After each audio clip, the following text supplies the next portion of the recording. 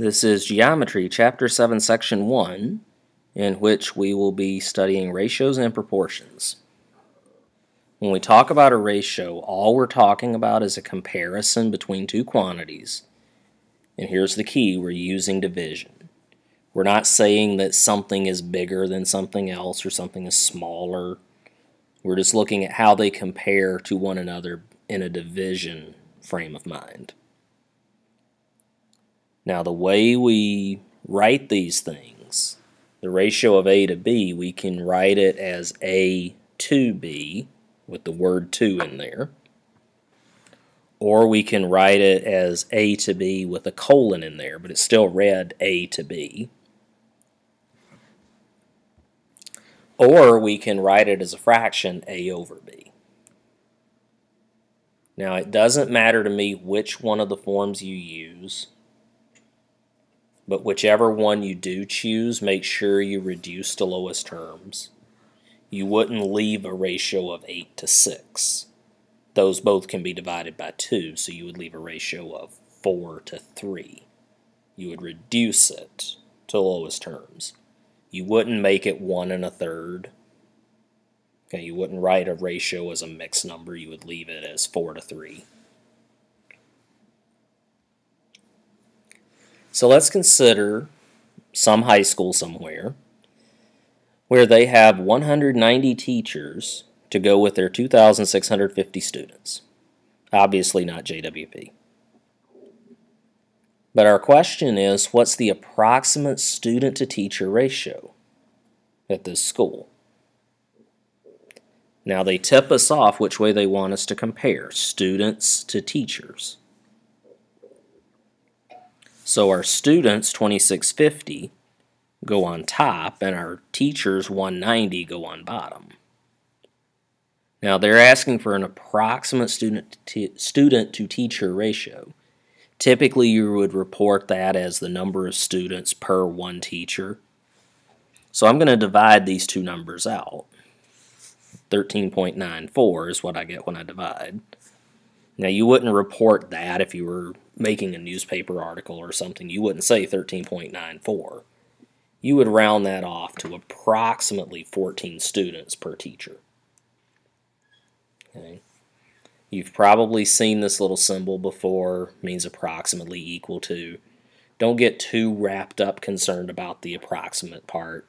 Just understand that 13.94 is practically speaking 14.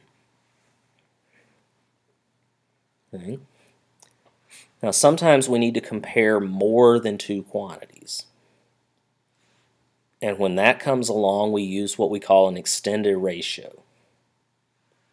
Typically, you write your extended ratios in the form A to B to C. And if you had to keep going, A to B to C to D to E to F to G to right on down the line.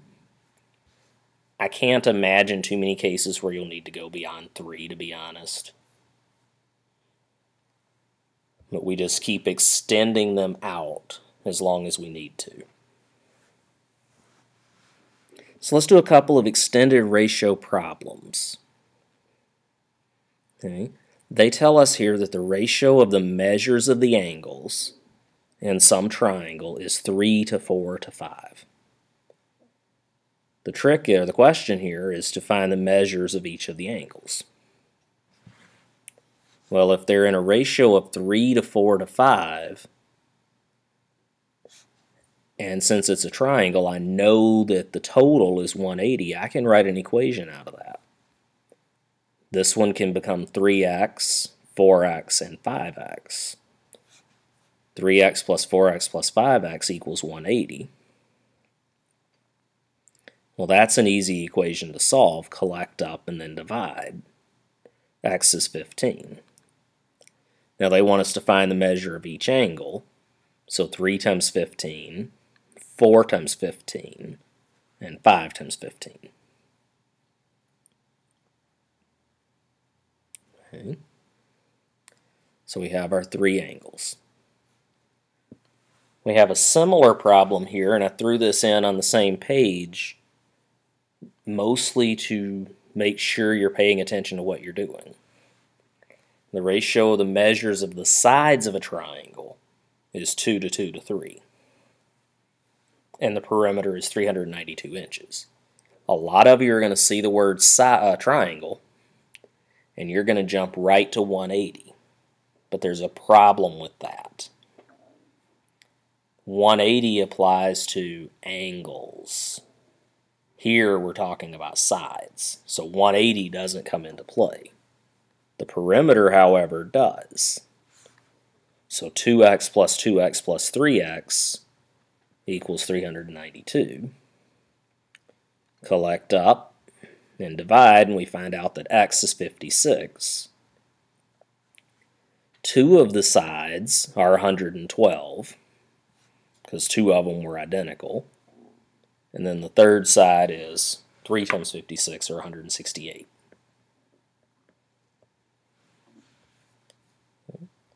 That's ratios in a nutshell. Now, if we have some equation that says two ratios are equal, we call that a proportion.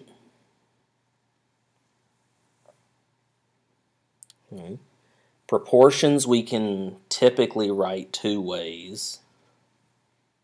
A over B equals C over D. Or if you want to write it in a little more compact form, you can write it A to B equals C to D.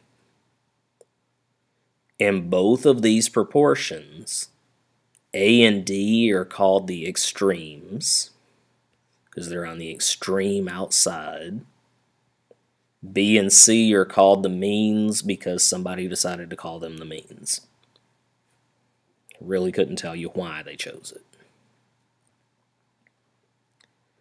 Now, if our proportion is true, then the product of the extremes is equal to the product of the means. That is to say, cross products are equal. You have known this for a long time. You just didn't know it quite in these terms. If I handed you a problem that looked like this over here particularly, and there were numbers in 3 of the spots, you would know exactly what to do. Cross multiply. Okay. Multiplication gives you a product, so you're using this rule. Cross products are equal. You just haven't known that that's the rule you're using. So they're going to ask us to solve some of these. And they're going to give us something that you're comfortable with for starters. X over 4 equals 11 over negative 6. So we'll do the cross multiply trick. And then to get x alone, we need to divide. And my calculator gave me negative 7 1/3. Okay. Now here you have to be a little careful. We have negative 4 over 7, and we have 6 over 2y plus 5. When we cross multiply, we get negative 4 times this stuff equals 42. We need to distribute negative 8y, and be careful here, that's negative 20. Now, I know you grew up learning cross multiply and divide, but we can't just divide here. We need to get this 20 out of the way first before we can divide. That's why you'll often hear me say cross multiply and solve. Sometimes that will involve dividing, but sometimes it's going to involve other algebra. Just make sure you're aware of that. One last one of this nature. 7 over z minus 1 equals 9 over z plus 4. We'll cross multiply. I'm going to distribute. Now I'm going to move some variables around, subtract the 9z over, subtract the 28 over, because I'm not scared of negatives, and then do a little division, and I get 18.5. Okay. One last kind of problem that they're going to throw at us. They're going to ask us to write equivalent proportions. Based off of some proportion they give us, we're going to have to write equivalent proportions from it. Okay? There are rules for how you can get to equivalent proportions. Consider this proportion that we're given. A over B equals C over D. Well, another proportion that's equivalent to it would be if you did the reciprocal of both sides. Okay? That's the same proportion. Or it's equivalent. It's not identical, but it's equivalent. Another choice would be to trade the places of the two extremes, A and D. Or we could trade the places of the two means, B and C. Okay, notice that's what we did. We took the C and the B and traded their places here. Compare this one to this one.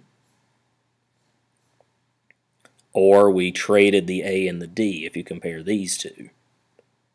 Or we did a reciprocal of both. Okay, everything always goes back to comparing to this original proportion when you talk about that. So we dealt with ratios, including extended ratios. We dealt with proportions. Remember, it's cross, multiply, and solve. And then we wrote some equivalent proportions. As always, if you had questions along the way, hopefully you wrote those down. Bring them in with you, and we will see you in class.